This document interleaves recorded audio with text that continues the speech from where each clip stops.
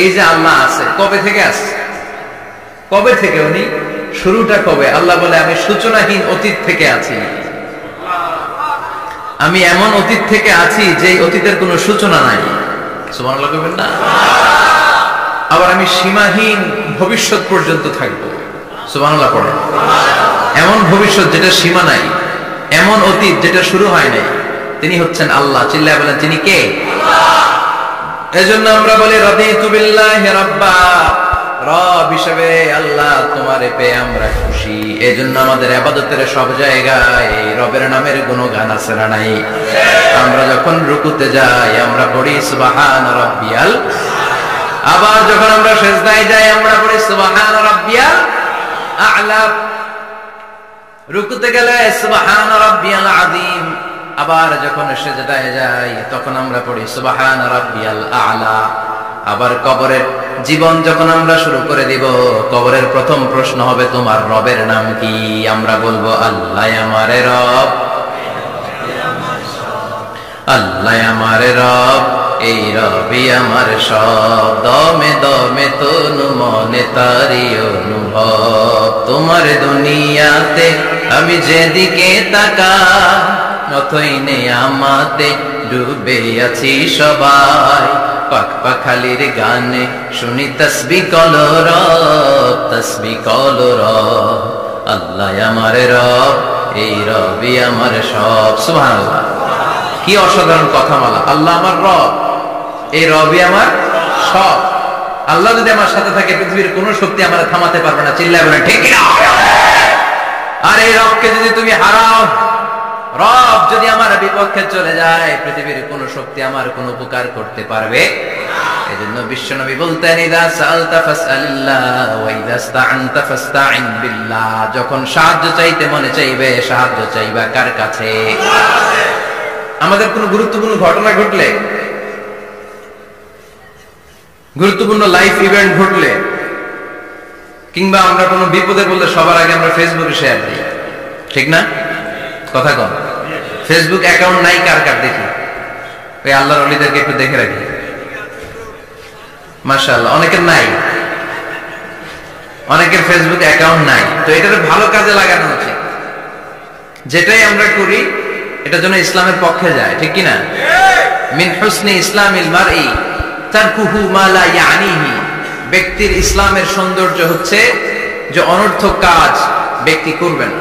যে কাজে সওয়াব আছে, যে কাজে কল্যাণ আছে, ব্যক্তি শুধু ওই কাজটা করবে। চিৎকার করে বলেন ঠিক কিনা? অনর্থক কাজ করা ঠিক না, অনর্থক কথা বলা ঠিক না, অনর্থক সম্পদ নষ্ট করা ঠিক না, অনর্থক টাইম পাস করা ঠিক না। কারণ মুমিন জানে মা ইয়ালফিযু মিন কাওলিন ইল্লা লাদাইহি রাকীবুন আতীদ। মুমিনের জিহ্বা দিয়ে যা বের হয় তার প্রতিটি শব্দ পাই পাই করে হিসাব নেবে কে? আল্লাহ। আমাদের জীবনে অনর্থক কথা আছে না নাই? চায়ের দোকানে বসলে নিমসারে আছে নাকি এগুলা? অপ্রয়োজনীয় আলাপ, নিজেরও কাজে লাগে না, ফ্যামিলিরও কাজে লাগে না, ইসলামেরও কাজে লাগে না, খালি খোসা খুঁজে ঠেলাঠেলি বাড়ায়। এরকম ডাকাত আছে না নাই? অপ্রয়োজনীয় কথা, অপ্রয়োজনীয় কাজও আছে না নাই এদেশে? দেদারস মানুষ করে বেড়াচ্ছে অপ্রয়োজনীয় কাজ। হুজুররে পাইলে হাজার হাজার ছবি আছে না নাই? এটা অপ্রয়োজনীয় না? হজে গিয়েছিলাম এবার, কমসে কম 10,000 ছবি তুলছে আমার সাথে হাজিরা। অপ্রয়োজনীয়, প্রয়োজন নাই। এসেছে ইবাদত করতে, হুজুর একটা সেলফি। ইয়াং ছেলেপেলারা সেলফি তুলে বেশি। আর বুঝলাম না, আঙ্গুল দুটো এরকম করে রাখে। আমি বললাম এটা কি? হুজুর ইটস গ্যাংনাম স্টাইল। এটা কি? Gangnam style. এরকম বাঁকা করে থাকবে আর এরকম দুটো ছবি তুলবে। এগুলো অনর্থক। মুমিন ওই কাজ করবে যে কাজটা constructive, fruitful for him, for his family and for the society. যেটা তার নিজের কাজে আসবে, যেটা তার ফ্যামিলির কাজে আসবে, যেটা সমাজের কাজে আসবে। এই কাজগুলো করার দরকার আছে না নেই? আমার দেশের যুবক ছেলেগুলো অপ্রয়োজনীয়, কোনো কারণ নাই এই সমস্ত কাজে ঝগড়া বিবাদে আলাপে লিপ্ত থাকার কারণে তাদের যে ইনোভেটিভ পাওয়ার আল্লাহ তাআলা দিয়েছেন, এটাকে তারা কাজে লাগাতে পারে না। আমাদের দেশের যুবকদের কিন্তু অনেক মেরিট, তারা যখন পৃথিবীর বিভিন্ন দেশের ইউনিভার্সিটিগুলোতে পড়ে তারা র্যাঙ্কিং 1 নম্বরে আসে একেবারে। আমি যে ইউনিভার্সিটিতে পড়ি, ইন্টারন্যাশনাল ইসলামিক ইউনিভার্সিটি মালয়েশিয়া, ওখানে বাংলাদেশিদের ফলাফল রেজাল্ট সবচেয়ে ভালো। হার্ভার্ডে যান, ক্যামব্রিজে যান, অক্সফোর্ডে যান, যেখানেই যাবেন বাংলাদেশিদের ফলাফল অনেক ভালো। তো তারা সেখানে অপ্রয়োজনীয় কাজে তাদের সময়কে নষ্ট করে না। এজন্য যুবক ভাইয়েরা, তোমাদের আছে প্রাণ ঢালা উচ্ছ্বাস, অনেক শক্তি তোমাদের গায়ে। এখন তোমাদের রক্ত গরম, তোমাদের এই গরম রক্ত ইসলামের কল্যাণে কাজে লাগাইতে হবে। শুধু সেলফি তুইলা সময় নষ্ট করা যাবে না। চিল্লায় বলো ঠিক কিনা? কিছুদিন আগে আমি দেখলাম মানবতার দেয়াল। কিসের দেয়াল? কিছু ছেলে পেলে new idea, what an idea, new idea বের করেছে যে এটার নাম মানবতার দেয়াল। খুব সম্ভবত মসজিদের এক ওয়ালের মধ্যে তারা লিখেছে মানবতার দেয়াল, আর কিছু হ্যাঙ্গার টানিয়ে রেখেছে, আর বলেছে যেটা অপ্রয়োজনীয় রেখে যান, আর যেটা আপনার লাগবে নিয়ে যান। এই যে শীত, প্রচন্ড শীত, অনেকের জ্যাকেট নাই। আমাদের কয়েকটা করে জ্যাকেট, জাম্পার, সোয়েটার, চাদর, মাফলার, অনেকের একটাও নাই। আছে না নাই? তারা দেয়ালের নাম দিয়েছে মানবতার দেয়াল। এখানে আপনার অতিরিক্ত পুরান জ্যাকেট থাকলে রেখে যান।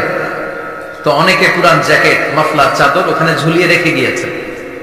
আবার লিখে দিয়েছে যার লাগবে তিনি নিয়ে যান। যার মাফলার নাই, যার জ্যাকেট নাই, চাদর নাই, তারা এসে নিয়ে যাচ্ছে। এটা একটা সুন্দর আইডিয়া না? তো চায়ের দোকানে ছেলেপেলেগুলো যদি মারামারি করতো, অপরাজনীতি করতো, গুতাগুতি করতো, কিলাকিলি করতো, তাহলে মাথা থেকে এই আইডিয়া গুলো বেরোতো? কথা বলেন। Human capacity is amazing. কি পরিমাণে আল্লাহ তাআলা যে আমাদেরকে ক্যাপাসিটি দিয়েছে, আমাদেরকে যে কত প্রিভিলেজ আল্লাহ তাআলা আমাদেরকে দিয়েছে আমরা জানিই না। আমরা আমাদের দেহে কত শক্তি, সম্ভাবনা নিয়ে যে ঘুরে বেড়াই, আমরা অনুধাবন করি না। এজন্য সময়গুলোর কাজে লাগাও। কিন্তু আফসোসের সাথে লক্ষ্য করা যাচ্ছে যুবকদের চরিত্রকে ধ্বংস করে দেওয়ার জন্য যে কয়েকটা হাতিয়ার আছে সবগুলো বাংলাদেশে আছে না নাই? ইয়াবা আছে না নাই? ফেন্সিডিল আছে না নাই? হিরোইন আছে না নাই? মারিজুয়ানা আছে না নাই? এই ফেন্সিডিল, ইয়াবা আগে শুনতাম ইউনিভার্সিটির ছেলেরা খাইতো, এরপরে নাইমা আসলো কলেজে, এরপরে হাই স্কুলে, এখন প্রাইমারি ছেলেদের হাতে ওই ইয়াবা ঢুকছে। চিল্লা এখন ঠিক না? দেশের যুব সমাজ আজকে কোথায়? পর্নোগ্রাফি, এক একটা মোবাইল এক একটা হিন্দি সিনেমার কারখানা। ইন্ডিয়ান নায়িকাদের কোমর দোলানো ডান্স আছে না নাই? স্মার্টফোন নিয়ে ছেলে স্মার্ট হয়, কিন্তু ইমান, আখলাক, চরিত্র সব শেষ। অপরাজনীতি, রাজনীতির নামে মন্দ, খারাপ, প্রতিহিংসামূলক ছাত্র রাজনীতি। নেতারা এই যুবক ছেলেদেরকে ইউজ করে, ওর বিরুদ্ধে ও মার, তুই ওরে মার, ওনারা থাকে অন্য জায়গায়। আছে না নাই?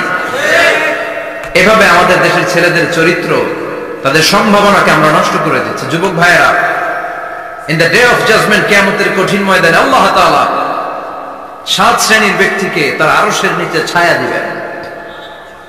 এর মধ্যে এক শ্রেণী হচ্ছে তোমরা যারা যুবক, শাবুন নাশাআ ফি ইবাদাতিল্লাহ। ওই যুবক যারা তাদের যৌবনে, তাদের সময়টা, তাদের দিন, তাদের রাত তারা আল্লাহর ইবাদতে কাটিয়েছে। সুবহানাল্লাহ পড়েন। 7 শ্রেণীর মধ্যে 2টা শ্রেণী হলো যুবক। একটা হলো যৌবন সময়ে যারা আল্লাহর ইবাদতে রাত কাটায়, সময় কাটায়। আর দ্বিতীয় ওই যুবক, যে যুবককে কোনো নারী অন্যায় কাজের, অন্যায় প্রেম করার পরকীয়ার অফার দেয়, ওই অফারকে ক্যান্সেল করে ওই যুবক বলে ইন্নী আখাফুল্লাহ, আমি এই পরকীয়ার দিকে যেতে পারি না, কারণ আমার অন্তরে ভয় আছে একজনের, তিনি কে? যাদের হৃদয়ে আছে আল্লাহর ভয়, তারা কবু পথ ভুলে যায় না। আল্লাহর প্রেম ছাড়াই দুনিয়া কারো কাছে কোনো কিছু চায় না। ঠিক না? রাতের আধারে যারা সেজদাতে রয়, দু চোখের স্রোতে নদী যেন বয়। আল্লাহু আকবার। তো তাহাজ্জুদ পড়বে কখন? ফজরই তো পড়তে পারে না। আছে না নাই? রাতের আধারে যারা সেজদাতে রয়, দু চোখের স্রোতে নদী যেন বয়। ছলনার হাতছানি যতই ডাকুক, পেছনে ফিরেও সে তাকায় না। যাদের হৃদয়ে আছে আল্লাহর ভয়, তারা কবু পথ ভুলে যায় না। আল্লাহর প্রেম ছাড়া এই দুনিয়া কারো কাছে কোনো কিছু চায় না। চিল্লায় বলেন ঠিক না? তার মানে প্রথম হচ্ছে এক যুবক, যে যুবক তার যৌবন কালের সময়টা আল্লাহর ইবাদতে কাটায়। দ্বিতীয় হলো এমন যুবক পরকীয়ার অফার পেয়ে সে বলে আমি ভয় পাই একজনকে, তিনি কে? এজন্য যুবক, তোমার অন্তর আল্লাহর ভয় থাকতে হবে। তোমার সময়টা এমনি কাটানো যাবে না, ইবাদতে কাটাতে হবে, ঠিক কিনা? এজন্য আমরা নামাজের পরে বলি রাদিতু বিল্লাহি রাব্বা, আল্লাহকে রব হিসেবে পেয়ে আমরা খুশি। তারপরে বলি অবিল ইসলামি দীনা, ইসলামকেও দিন হিসেবে পেয়ে আমরা খুশি না বেজার? কথা কন, খুশি না? আপনি খুশি হইলে আপনার লাভ, খুশি না হইলে আপনার লস। ইসলামের বিজয়কে সমুন্নত করবে কে? ইসলামের পতাকা পথ পথ করে হোয়াইট হাউসের উপরেও একদিন ঝুলবে। চিল্লায় বলেন ঠিক না? আল্লাহ বলেন খবরদার, ফু দিয়ে ইসলামের বাতি তোরা নিভাতে পারবি না। ইউরিদুনা লিয়ুতফিউ নূরাল্লাহি বিআফওয়াহিহিম ওয়াল্লাহু মুতিম্মু নূরিহি ওয়ালাউ কারিহাল কাফিরুন। ইসলাম বিরোধীরা চায় মুখের ফুৎকারে ইসলামের বাতিকে নিভিয়ে দিতে। আল্লাহ বলে খবরদার, ষড়যন্ত্র করে লাভ নাই, ইসলামের বিজয় আমি নিশ্চিত করে দেব। স্যামুয়েল হ্যান্টিংটন একটা বই লিখেছে, দ্য ক্লাশেস অফ সিভিলাইজেশন। ওই বইতে তিনি বলেছেন এই যে সভ্যতার সংঘাত, এত সভ্যতা, চায়না সভ্যতা, আর্য সভ্যতা, বৈদিক সভ্যতা, সিন্ধু সভ্যতা, মহেঞ্জোদারো সভ্যতা, ইরাকীয় সভ্যতা, মিশরীয় সভ্যতা, একটার পর একটা সভ্যতা পৃথিবীতে এসেছে, একটার পর একটা সুপার পাওয়ার। এখন সুপার পাওয়ার হচ্ছে ইউনাইটেড স্টেটস অফ আমেরিকা, ধারণা করা হচ্ছে এরপরে চায়না হবে সুপার পাওয়ার, আবার অনেকে বলছে এরপরে ইন্ডিয়া হবে সুপার পাওয়ার। এভাবে একটার পর একটা সুপার পাওয়ার যাওয়ার পরে সর্বশেষ যে সুপার পাওয়ারটা পৃথিবীর বুকে মাথা উঁচু করে দাঁড়িয়ে থাকবে সেটার নাম হচ্ছে ইসলাম। সেটার নাম কি? তার নমুনা গোটা বিশ্বব্যাপী আছে না নাই? ইসলামকে যত দমাইতে চায় এটা আরো উপরের দিকে ওঠে। সুবহানাল্লাহ কইবেন না? ইসলামের বৈশিষ্ট্য হচ্ছে চারা বীজের মতো। চারা বীজ তো আপনারা চিনবেন, নিমসালের মানুষ। বীজ, ইসলাম হচ্ছে বীজের মতো। ইসলামের শত্রুরা ইসলামকে মাটিতে গেড়ে দিতে চায়, কিন্তু ইসলাম হচ্ছে বীজের মতো, চারা বীজ। চারা বীজ মাটিতে গেড়ে দিলে কি হয়? কথা কন, আরো গজিয়ে ওঠে, মাটি ফেড়ে উপরের দিকে উঠে চিৎকার করে বলেন ঠিক না? ইসলাম হচ্ছে টিউবের মতো। টিউব, পুকুরে যারা নতুন সাঁতার কাটতে যায় ডুবে যাতে মারা না যায়, টিউব নিয়ে সাগরের মধ্যে নামে। এই টিউবকে যত আপনি পানির নিচে ডুবাতে চাইবেন, টিউব আর উপরের দিকে ভেসে ভেসে উঠে। সুবহানাল্লাহ পড়ে। ইসলামকে তো ওরা চিনে নাই। ইসলাম হচ্ছে চারা বীজের মতো, ইসলাম হচ্ছে টায়ারের টিউবের মতো। এটার যতই নিচের দিকে নামাইতে যায়, এটার বৈশিষ্ট্য হচ্ছে এটা ধাক্কা মারলে এটার উপরের দিকে ওঠে। সুবহানাল্লাহ কইবেন না? গোটা বিশ্বব্যাপী আজকে ইসলামের গণজোয়ার, হাজার হাজার লোক কালিমা পড়ে মুসলমান হচ্ছে। গত কিছুদিন আগে আফ্রিকাতে এক লোক এক গ্রামের কয়েক হাজার মানুষকে এক ময়দানে দাঁড় করিয়ে একসাথে শাহাদাতের বাণী পাঠ করিয়ে মুসলমান বানায় ফেলছে। এই আফ্রিকার বুকে এতদিন আমেরিকার কাজ ছিল, এটারে বলে তানসীর, Christian missionary. Lakh lakh dollar দিয়ে আফ্রিকার দেশগুলোর মধ্যে গরিব গরিব মুসলমানগুলোর তারা নাসারা বানাতো। এই বিষয়টা যখন মুসলিম স্কলারদের নজরে এলো, এখন গোটা বিশ্বের সব মুসলিম স্কলাররা আফ্রিকায় যে ইসলামের দাওয়াতকে প্রচার করে দিচ্ছে। গ্রামকে গ্রাম খ্রিস্টান সম্প্রদায় লা ইলাহা ইল্লাল্লাহ মুহাম্মাদুর রাসূলুল্লাহ। ঝিনুকের ভেতর লুকিয়ে থাকে যেমন মতি, ঝিনুকের ভেতর লুকিয়ে থাকে যেমন মতি, কলমা শাহাদাতে আছে আল্লাহর জ্যোতি, কলমা শাহাদাতে আছে আল্লাহর জ্যোতি। পড়েন সবাই। ঝিনুকের ভেতর লুকিয়ে থাকে যেমন মতি, ঝিনুকের ভেতর লুকিয়ে থাকে যেমন মতি, কলমা শাহাদাতে আছে আল্লাহর জ্যোতি, কলমা শাহাদাতে আছে আল্লাহর জ্যোতি। ঠিক কি না? এই জ্যোতি যদি একবার কারো হৃদয়ের মধ্যে স্থান করে নেয়, এই নুরানি আলোর ছোটা যদি কারো হৃদয়ের মধ্যে জায়গা দখল করে নেয়, পৃথিবীর কোন মতাদর্শ তার অন্তরের মধ্যে আর থাকতে পারে? গ্রামকে গ্রাম আফ্রিকাতে এখন কালিমা পড়ে পড়ে মানুষ মুসলমান হয়ে যাচ্ছে। সুবহানাল্লাহ। একদিন আমেরিকার হোয়াইট হাউসের উপরেও কালিমার লা ইলাহা ইল্লাল্লাহ পতাকা পতপত করে উড়বে, চিল্লায় বলেন ঠিক কিনা? এজন্য আমরা বলি ওয়াবিল ইসলামি দীনা, ইসলামকে ধর্ম হিসেবে পেয়ে আমরা খুশি না বেজার? After the Twin Tower attack, the number of Muslims in America already have been doubled. Now it's tripled. Twin Tower attack এর আগে আমেরিকায় যত মুসলমান ছিল, এটা গত কয়েক বছর ধরে ছিল ডবল, এখন এটা ট্রিপল হয়ে গেছে। মানে টুইন টাওয়ার অ্যাটাকের আগে আমেরিকায় মুসলমানের সংখ্যা যা ছিল, এখন এটা 3 গুণ বাড়ছে। ইউরোপ, আমেরিকাতে মসজিদের সংখ্যা বাড়ছে, দাওয়াতি কাজের সংখ্যা বাড়ছে, এমনকি হার্ভার্ড ইউনিভার্সিটিতে, অক্সফোর্ডে, ক্যামব্রিজের ভেতরে, MIT, Massachusetts institute of technology, সায়েন্সে যারা পড়ে এদের স্বপ্ন এমআইটির ভিতরে ইসলাম ঢুকে গেছে।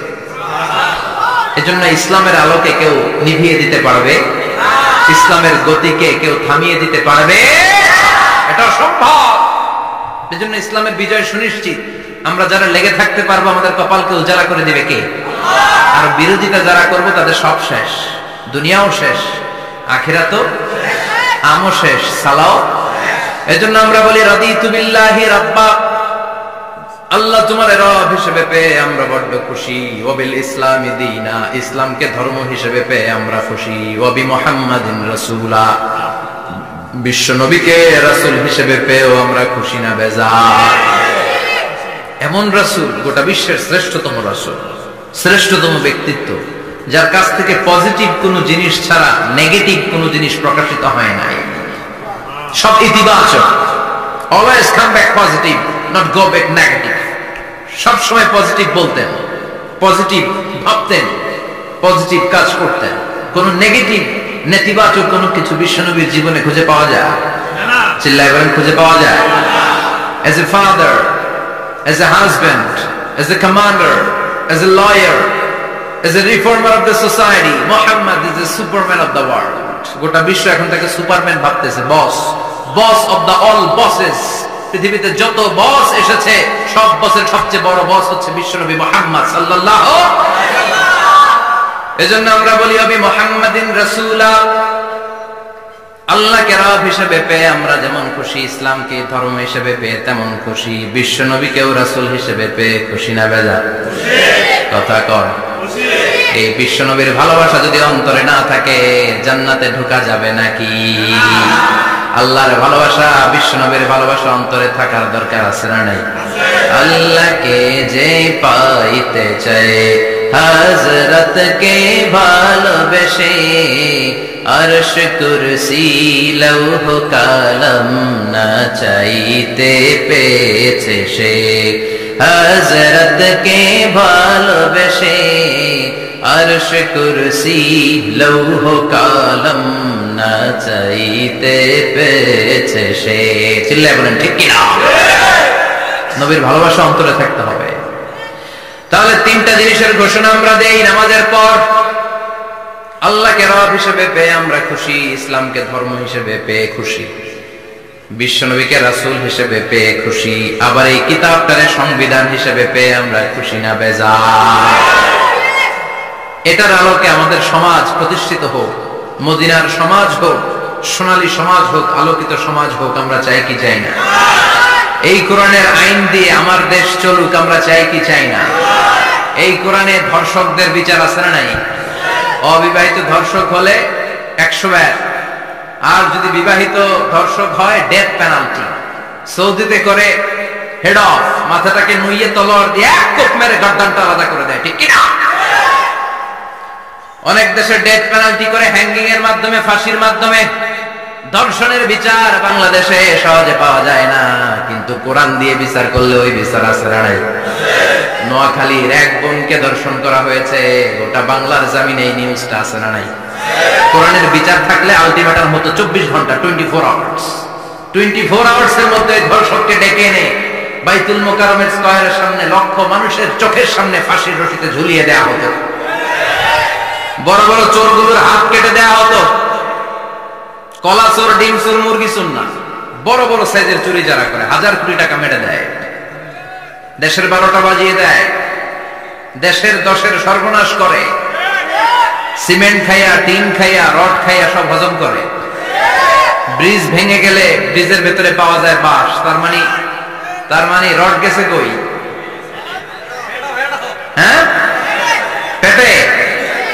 এগুলোর এক একটার পেটে 10টা করে পাকস্থলী দিয়েছে আল্লাহ। 10টা স্টোমাক না থাকলে রড হজম হয়? কথা কয় না। এগুলোর বিচার হওয়ার দরকার আছে না নাই? কোরআনের রাজ যদি কায়েম হয়, এই সবগুলো বড় বড় চোরের বিচার হবে, লাইভ ব্রডকাস্টিং হবে টিভিতে, আমরা সবাই দেখবো কেমন করে তাদের হাত কাটা হয়। ওই সমাজ আমাদের দেশে চালু হোক, আমরা চাই কি চাই না? তাহলে সোজা সাপটা হিসাব, এই 4টা জিনিসের বিরুদ্ধে কেউ অবস্থান নিলে তাদের বিরুদ্ধে আমাদের অবস্থান জোরে কোন ঠিক কিনা? আর এই 4টা জিনিসের পক্ষে যারা কথা বলবে তাদের জন্য আমাদের অন্তরে দোয়া আছে না নাই? এক হচ্ছে আমার রব, 2 হলো আমার ইসলাম, 3 হলো আমার পেয়ারা নবী, 4 হলো আমাদের আল্লাহর দেয়া সংবিধান কোরআন। এই 4টা জিনিসের বিরুদ্ধে কথা বললে খবর আছে না নাই? এই 4টা জিনিসের বিরুদ্ধে কথা বলা হবে মুসলমানদের দেশে।